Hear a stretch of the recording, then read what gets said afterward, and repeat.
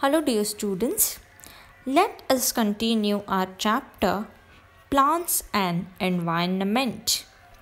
So dear students, in the last class we learnt about adaptations of aquatic plants. Today we shall learn about adaptations of plant according to food habits.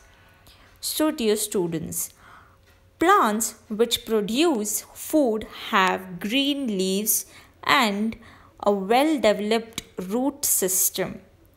Leaves are positioned in such a way that they receive maximum sunlight. Right? Yes.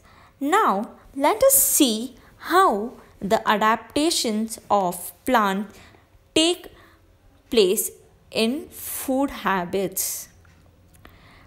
There are two types, parasitic plants and insectivorous plants. What are parasitic plants? They have a special root. Using these roots, they absorb the food and water from other plants. Cascata is one such plant. For parasitic plants, Cascata is an example. Okay students, they are a special root and these roots absorb food and water from other plants. Okay? Yes.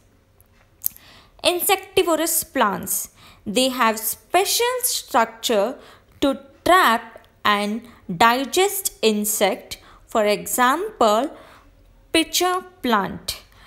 Pitcher plant has a pitcher, a pot-like structure with a flap.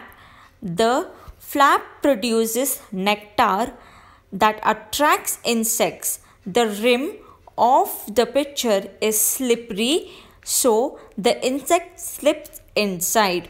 The pitcher is deep.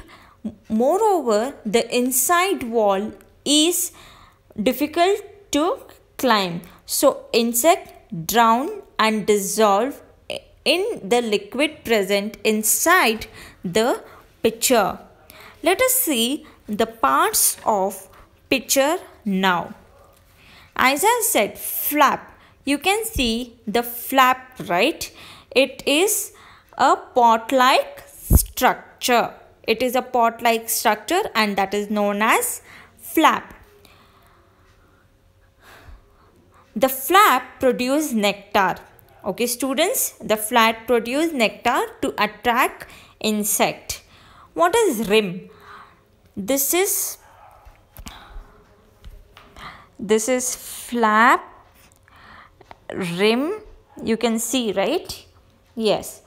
Rim, it is a slippery pitcher where the insects slip inside. Okay. And pitcher. This is pitcher. So the pitcher is deep.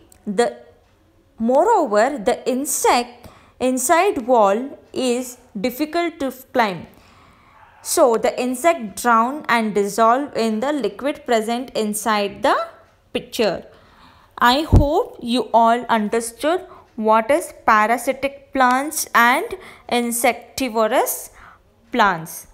Okay, let us continue this session in the next class. Thank you class. Enjoy learning.